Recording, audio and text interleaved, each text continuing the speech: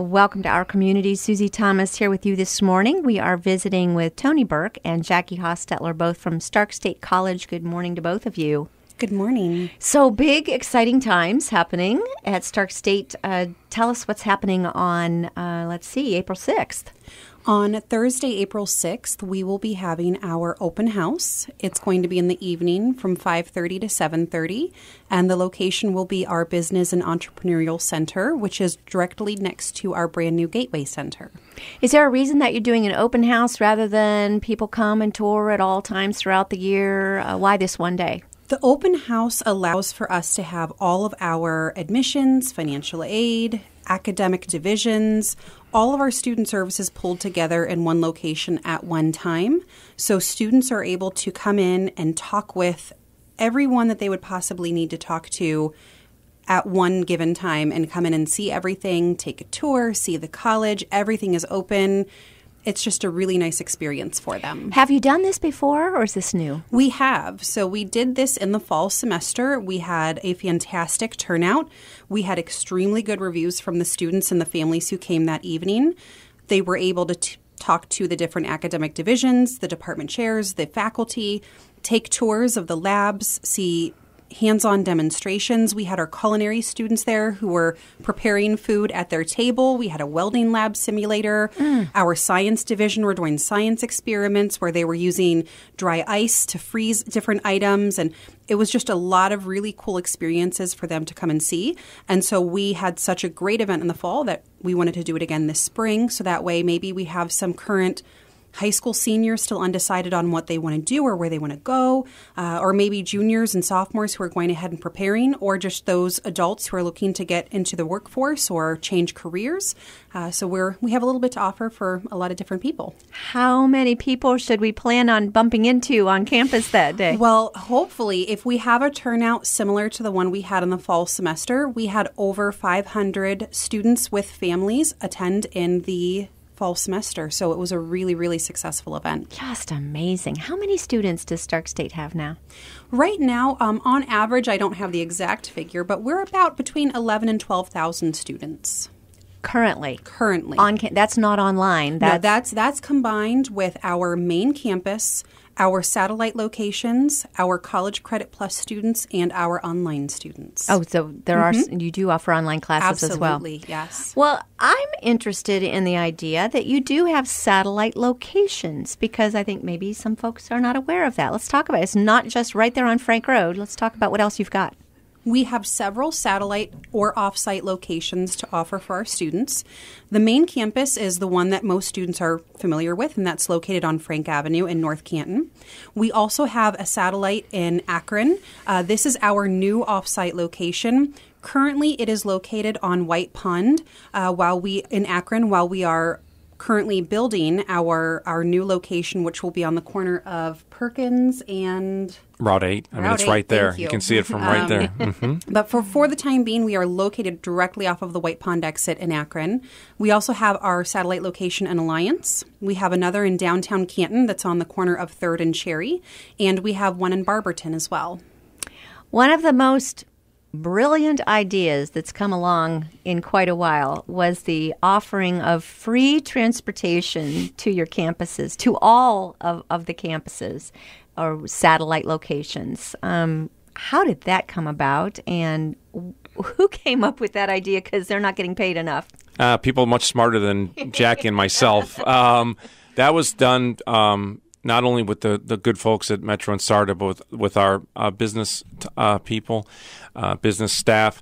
Yeah, it's wonderful because all you need is, if it's for staff and students, if you just have an ID, you show it to the driver, and you can take any of the routes for free, get them to campus and all that. What they don't realize, it's for any route. So if on a Saturday afternoon you need to go to the grocery store and you need transportation, you show your ID, you Wow. take the bus for nothing. It's a great perk for our students.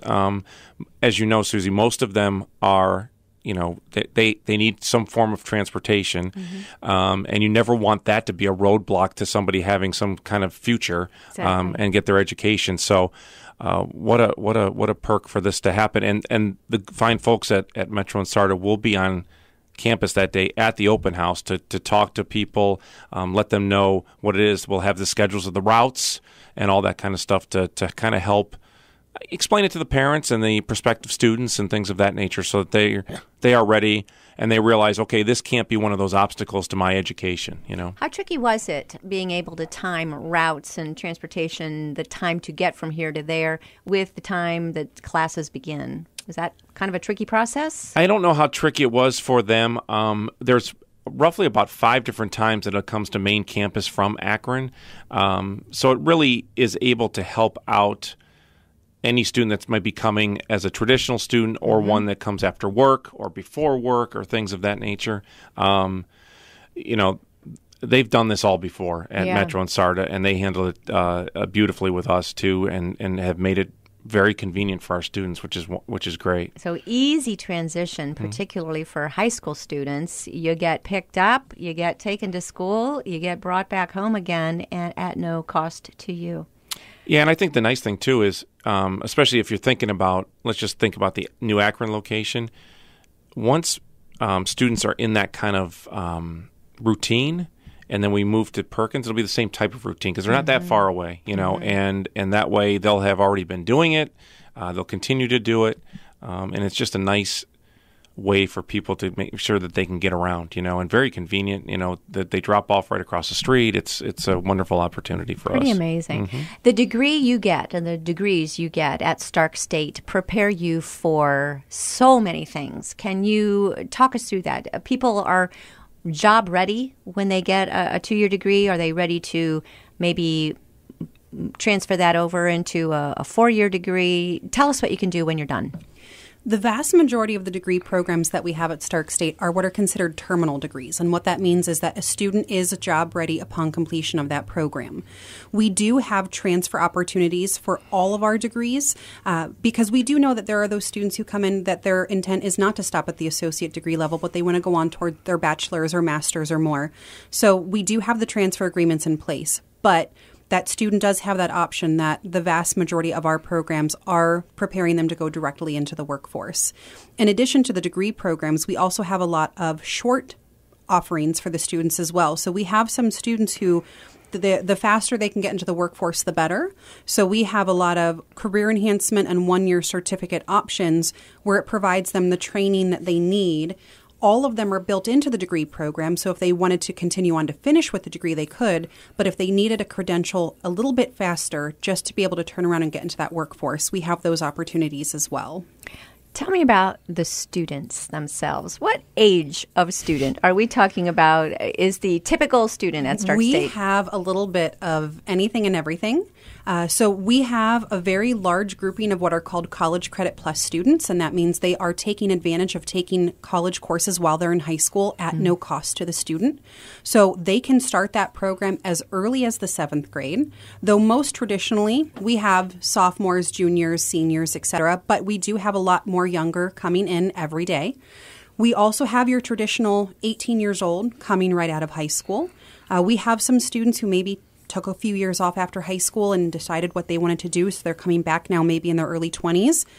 We have the 30, 40, 50, and 60-year-olds, and I believe it was just a few years ago we had a pair of a husband and wife who were close to their 70s, if not in their 70s, who graduated from our nursing program. They saw a need in their community with some people in their area that they wanted to be able to have more assistance with, and they were very healthy individuals themselves and came through and finished the nursing program and sat for their board and have their RN. That is absolutely inspiring.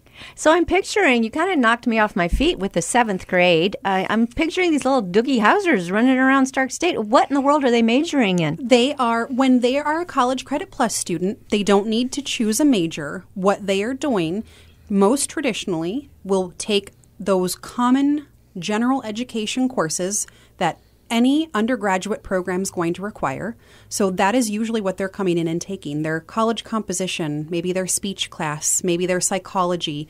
But they are, the state allows them to come in starting with the 7th grade and up, and they can take advantage. And we've found fantastic opportunities for the students who are starting at the younger age, and they're prepared and they're ready for it, and they're taking these courses. We've had a large group that are ready to graduate with their associate degree at the same time that they're graduating from high school. Oh, my So it allows them goodness. even more opportunities. And then we'll have some who will choose to stay on at Stark State and continue to finish if they hadn't already finished. We have scholarships meant to support them if that was their intent. They start College Credit Plus, want to finish on with us and finish that degree. Or we have those who come back and pursue a second degree because there was something else they had an interest in. For example, a health program that most have that age restriction. You can't do your clinicals until you're 18. So some will come back and then continue on to finish up with that secondary degree.